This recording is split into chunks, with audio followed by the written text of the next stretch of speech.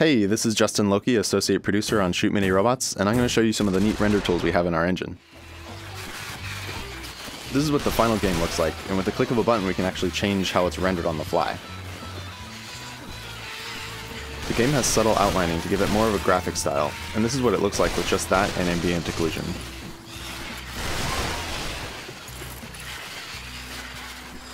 This is what the game looks like without any lighting, post-processing, or the outlines.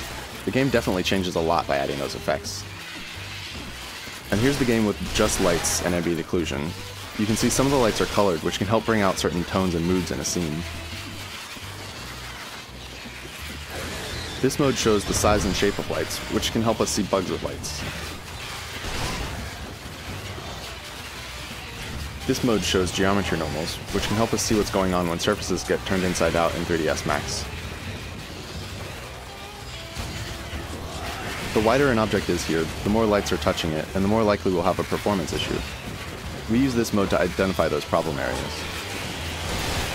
Similar to the light complexity mode, this makes objects wider for each object that's being rendered behind it. We can use this to optimize the number of objects in a scene.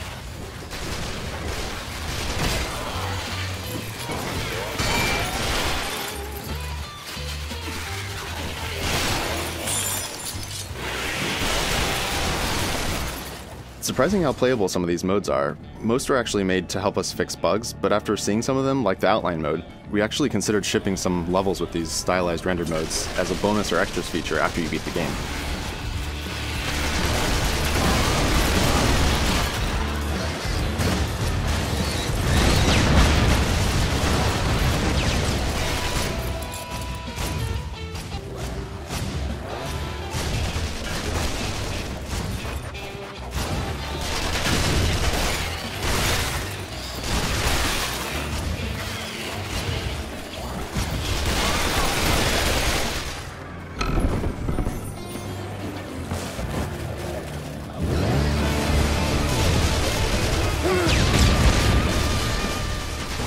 I turned Walter orange here to make him easier to see. We actually call this mode Limbo Mode in the office because it makes our muddy village level look a lot like the downloadable game Limbo. Hope you liked peeking behind the curtain a bit. Be sure to check out Shoot Mini Robots when it's out early 2012.